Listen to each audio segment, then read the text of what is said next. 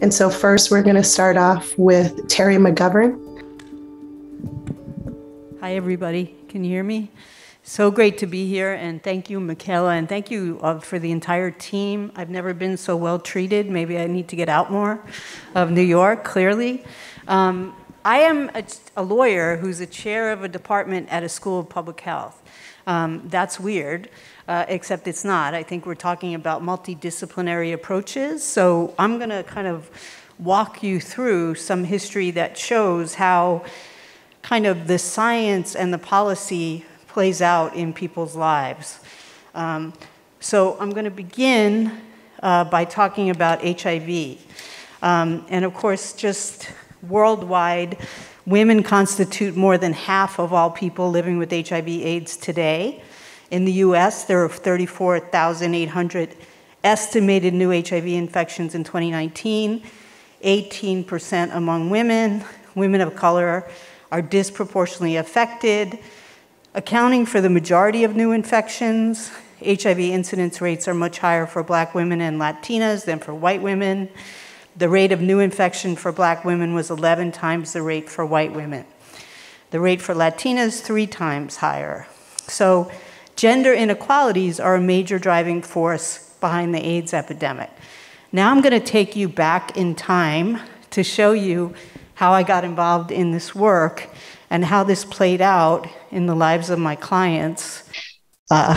Forgive this video. Actually, in 1989, I was at MFY Legal Services on 10th Avenue when I started to see all these women and low-income gay men who had AIDS, who were HIV positive, totally sick, couldn't get benefits, didn't technically have AIDS. I started then to take those cases, but officially the HIV Law Project, where I got my first grant to start seeing just HIV clients, was at 35 Avenue A. Nothing was due to HIV. You know, later it became everything was due to HIV. But in those days, whatever was going on, well, it's not due to HIV. HIV doesn't cause this. You feel like your hands are tied because you know what's going on, all right, but you're being told, well, you don't have AIDS, you know, and you're like, well, what's going on with my body then? I mean, why do I feel so terrible? I knew that T cells were a marker of basically how your immune system was doing, and maybe in a healthy person you might have 14 to 1600 T cells. And these women who were coming in had like 6 T cells, 3 T cells. I knew enough to know that they were very ill. The thing I remember most was what horrible medical care people were getting and how stupid their doctors were.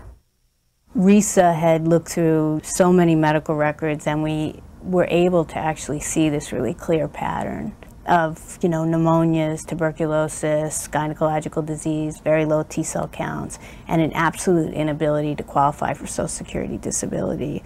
I had night sweats, I had severe headaches, abdominal pain, constant vaginal infections, cervical cancer, a number of surgeries for the cervical dysplasias, the cancer, and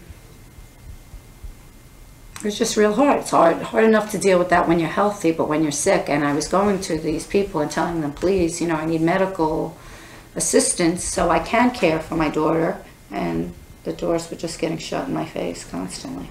Dorothy's case was really typical of a lot of the women's cases, where I actually was with her at the hearing, and she talked about how incredibly weak she was, how she couldn't lift her daughter. She actually cried when she talked about that. And the denial came, and you can see it says, claimant's allegations of pain and functional limitation appear exaggerated and are not credible. I didn't actually know what was going on. I would take the cases. I couldn't win because I couldn't prove that they had AIDS. So I actually went to ACT UP to see if I could pick up any information about what was happening. There were these women at ACT UP, some of whom were HIV positive, some of whom were just activists talking about this thing, the CDC definition of AIDS, and talking about how it was based on studies of gay men, and therefore most of the illnesses that women were experiencing were not in the definition. I went back and started to actually use legal means to figure out who the CDC had actually studied, if it was really true that they had just studied gay men, if in fact there were medical articles that said that these diseases that I was seeing, pneumonia, TB, all these gynecological diseases, were worse in the presence of HIV. So I began to try to explore whether I could make some kind of a legal challenge based on what I had heard from the activists that would hold up in court.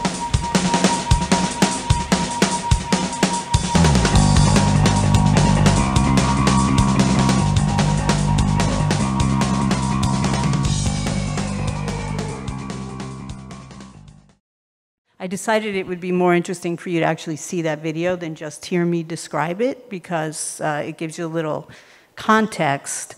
I think, you know, throughout my career, I've actually focused on structural barriers that really create horrible outcomes for people worldwide. So, you know, what this taught me very early on was actually science is not immune from kind of power, and science is actually really, really important, particularly when a lot of the agencies that figure out who should get what, who should get Medicaid, who should get disability, who should get housing, are looking to the science. So it kind of launched me on a career that very much was multidisciplinary. The reason I am at Columbia School of Public Health is that I needed researchers to document what I was seeing in my client populations. And basically, we were able to show that there was a complete failure to consider the concept of converging epidemics in the early HIV work, and to look at, in particular, what was happening with women. And of course, how this played out in my clients' lives was that when they didn't get Medicaid or disability, they couldn't pay their rent, they would lose their housing, they would often lose their children. This was all before we had a treatment breakthrough in 1995. So the consequences of kind of an inadequate AIDS definition were huge. We did follow that class action that was referred to, working with physicians, researchers, and by the end of 1993, we won the lawsuit, and the CDC expanded the AIDS definition. And just to talk about that for a second, the consequences of that expansion were that the number of women with AIDS increased by 40%. So think about that. 40%, the number of women with AIDS went up. So this was a policy situation that was actually creating a lot of discrimination. And I feel like in those years when I was working just with low-income people with HIV, people just kept coming in the door that represented big policy problems in the science arena. So the next example, there are so many, but the next example, and this is just the data on the 40% increase, this just shows you. So before life-saving HIV treatment became available, ACT UP and other groups had gotten kind of the FDA and others to allow people with HIV, men with HIV, to assume more risk, to actually enter, you know, get early access to HIV clinical trials. This was very important because obviously people had no treatment options. And I began to see women coming in who said, I'm trying to get into the DDI trial in New Jersey and they want me to have detectable birth control. Or then I got a call, I had a bunch of those cases, then I got a call from a physician at Johns Hopkins who said, I'm trying to get my female client with AIDS into a TAT trial, and they want her to undergo a sterilization before she can enroll. So in none of these cases were the women actually sexually active. In several of the cases, they were extremely ill with lots of gynecological disease. So this actually made no sense whatsoever. I took the cases, and pretty soon, the company that was involved with the TAT trial was waving at me an FDA guideline that said women of childbearing potential, it was from 1994, women of childbearing potential should be excluded from the early phases of clinical trials. This was a post-thalidomide ruling, right? But which was being kind of blindly applied in the context of AIDS. There was a life-saving exception that was being roundly ignored. And so I began to do research with, again, my physician research colleagues into TAT itself, and did it have teratogenic properties, and in fact it didn't. So all of this work led me to understand that there was an FDA guideline that was way overbroad, that was actually keeping women of childbearing potential out of early phases of clinical trials, which had huge ramifications, right? And there was actually nobody at the FDA that was looking at whether the drug at issue had been studied in other contexts, whether there was a reason to keep women out. So again, we filed the lawsuit and got this guideline rescinded. I was at the same time on the National Task Force on Age Drug Development. This was around 1994. And I worked very hard with colleagues to get the task force to enact a regulation that prohibited the exclusion of women with life-threatening diseases from clinical trials based on reproductive capacity. And we kind of used the clinical hold mechanism. We tied it to the clinical hold mechanism. But again, you see sometimes people walk in the door with these problems that really can lead you right to what I would call structural barriers. These are structural barriers. So we couldn't win the client's cases without fixing the larger policy problem. And the science could not be seen in a void separate from actually the realities of what was happening with people's lives. So, so very, very interesting and important lessons that kind of take me through my career and teach me a lot about the failure to kind of see converging forces. So just to talk a little bit about some other issues. So you all know environmental factors, air and water quality, are fundamental determinants of health. And we also know that environmental conditions play an important role in producing and maintaining health disparities. I teach an environmental justice class that really looks a lot at environmental racism, because there's just overwhelming evidence that, toxic facilities are disproportionately placed in communities of color and low-income communities.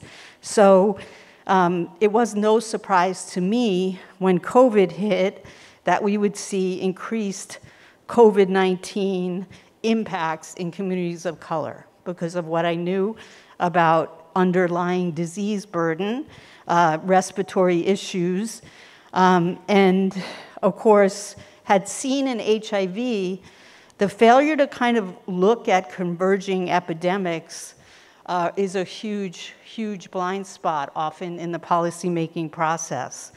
We saw the alarming trend of COVID-19 mortality in Black populations in Chicago, Los Angeles, Michigan. All Blacks comprise the majority of COVID-19 deaths, despite being a small percentage of the overall population. In New York City, we saw Queens, Brooklyn, the Bronx, also way worse COVID outcomes than more affluent areas of New York City. Queens residents were 31% of the city's cases, 30% of the city's deaths. Why? Because of much of the mapping that my students often do, that you see very strong, clear evidence of, placement of toxic facilities in these incomes, in these areas, all kinds of facilities that house waste. And, there's been really problems with the Environmental Protection Agency really policing or regulating any of this. A whopping 80% of the entire city's trash is processed in 3 low-income communities in New York City. So the examples of why we see the outcomes we saw in COVID are kind of endless.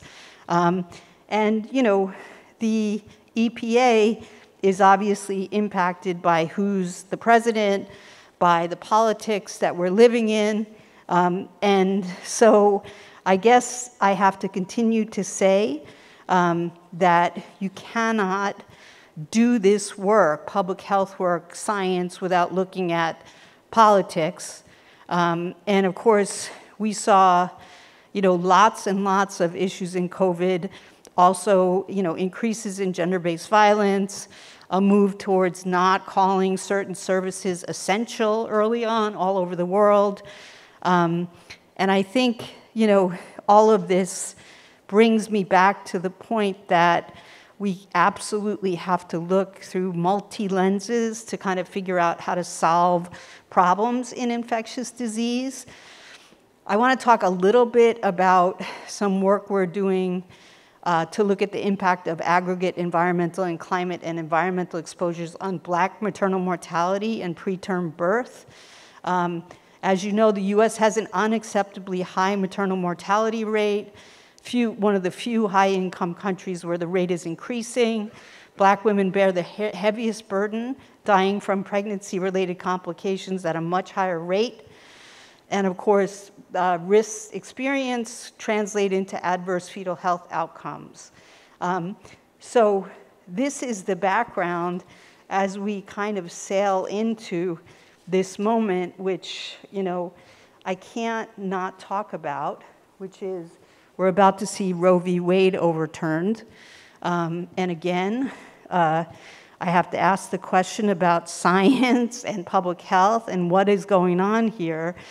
22 states have laws or constitutional amendments that will severely limit or end abortion once Roe is repealed.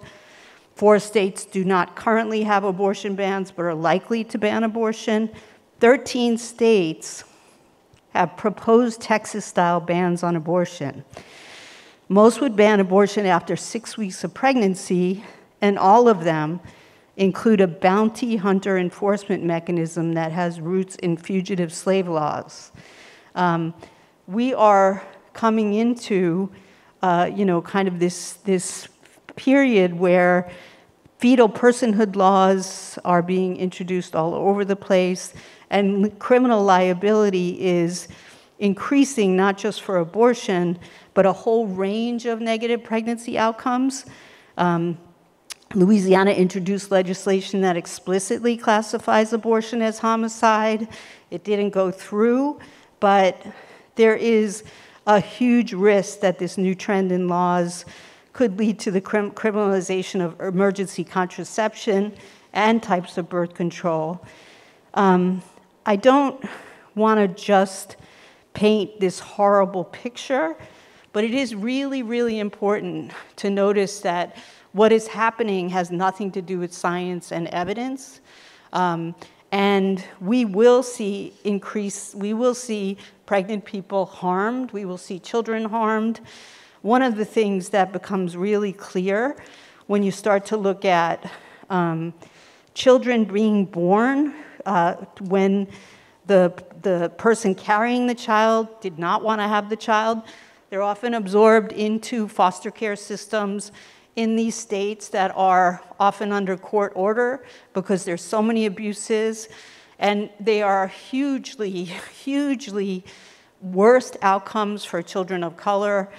So again, the question is, if we care so much about life, what about these children? What's happening to these children? So unfortunately, having had a long career kind of working to reduce teenage pregnancy, working to reduce and prevent infectious disease acquisition, working to reduce maternal mortality, most of us have to now spend a lot of time doing things like I've been doing, which is meeting with prosecutors, What are the public health reasons not to prosecute?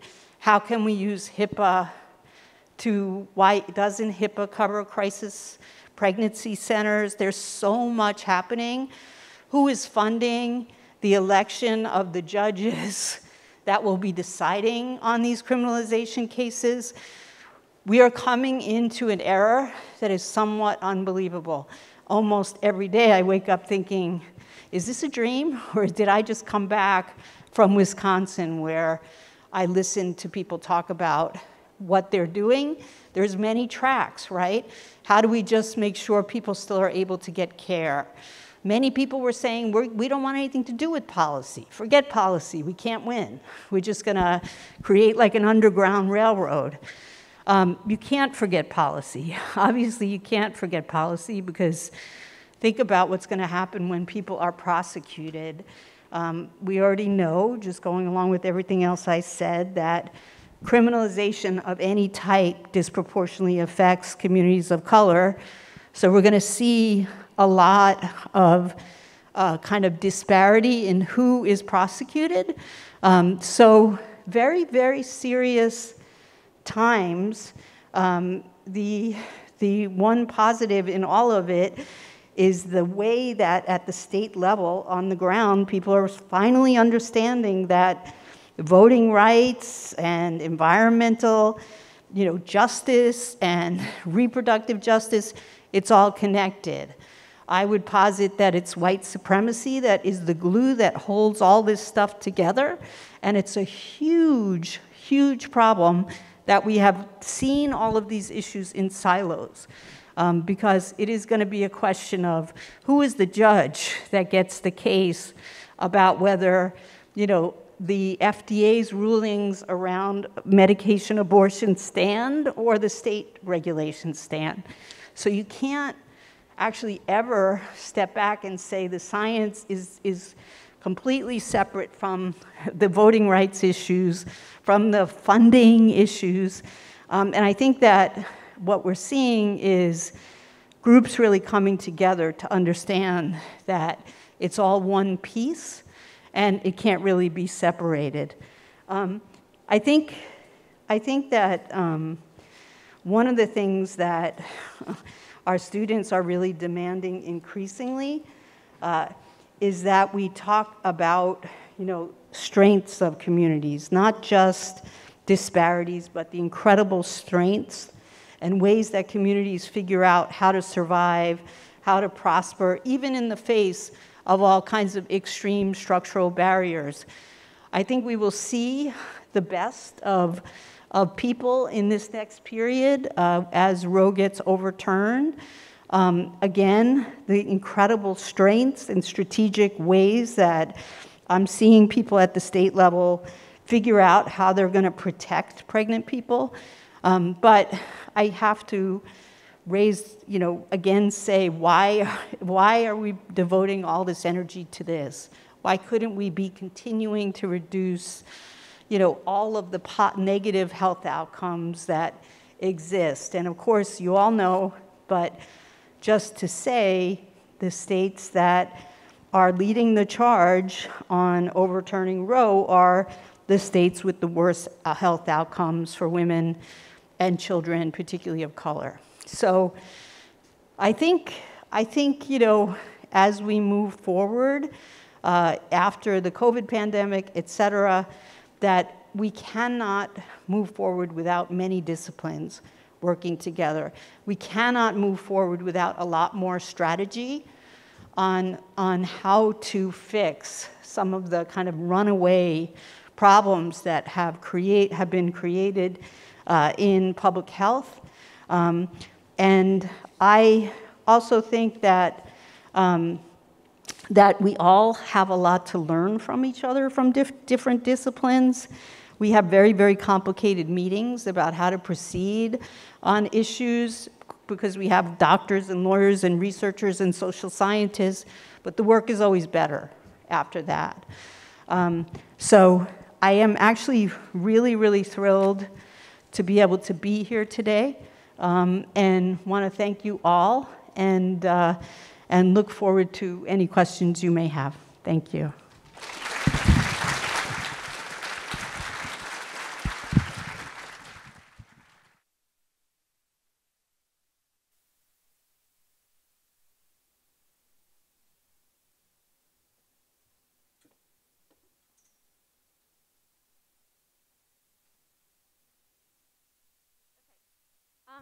I actually had a question. Sorry, I was walking from the back of the room. Yeah, first of all, it's an honor to be here today, and I so appreciate the work that you've done. For me, like as a student, something that's been so frustrating during COVID is the misinformation, especially when it's coming from within the scientific community, like from other students. And yesterday I was speaking with some students about like Peter Duesberg is a professor still, and like this is a guy who told the South African government that HIV didn't cause AIDS. And so I just wanted to get a little bit more of your thoughts on this idea that like, what can we do when we have these colleagues who aren't living in the realm of evidence, and like, where is this all coming from? How is this thread moving through all of these issues? I mean, I wish I could give you a perfect answer for that. I mean, I think there are just people who just do not want to pay attention to evidence and to facts, right? I think there's a lot of people in the public who just need to hear the information differently. So leaving aside your colleague, I think how we communicate as public health people or scientists is a huge problem. We need to really think about. There's obviously a huge amount of suspicion based on hundreds of years of racism and sexism. So all of that has to be addressed. And I think we need to think a lot more about how we can actually move people and what works. I always like to say I was in Ireland when they were trying to overturn the constitutional prohibition on abortion, and they were successful because they had long conversations with very conservative people who were against abortion about maternal mortality and about the children who had died in their families. I watched a very different kind of conversation that was actually about people's lives and not extremes, and it worked. So I think we have to re-examine our communications. Thank you. Sure. And then we have two questions in the Q&A. The first one is from Madeline Peters, who says, "Thank you for an absolutely fantastic talk. I would love to hear you talk about a million things. I was wondering if you could talk a bit about the cost of HIV/AIDS diagnosis and treatment, both in terms to like capitalist companies and also the government, and if maybe that had been a part in the hesitancy to include women in diagnoses." That's another big question. So obviously, you know, as you probably all know, we had treatment available here way before it was available anywhere in the world, and that had huge impacts on women. And in fact, they had to bring a lawsuit in South Africa to get pregnant women access to treatment to reduce transmission. So I think cost, and obviously this has plagued us in the COVID pandemic as well. What does it actually cost to create drugs? Who has access to them? Patent issues? I mean, that's another talk, but a lot of my work in HIV was around, you know, trying to get some of the long patent protections waived so that people could have access to drugs. Same issues once again in COVID.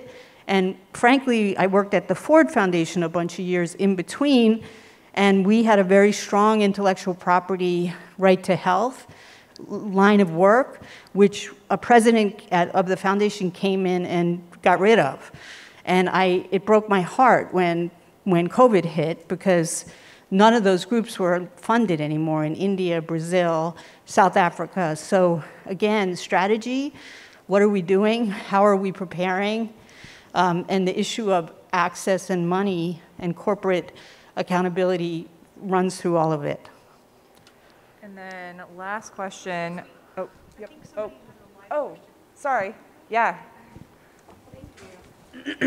Sorry. So I really appreciate that. I have a question, and I just really first off want to say that I value the research that you're doing, and I think it has super important impacts and policy implications that really highlight the connectedness by like data-driven decision making. And one of the things that I find is oftentimes in public health spaces, as an epidemiologist, I hear when we say data-driven decision-making, we're thinking about how we can use the data to explain things to policymakers and resource allocators.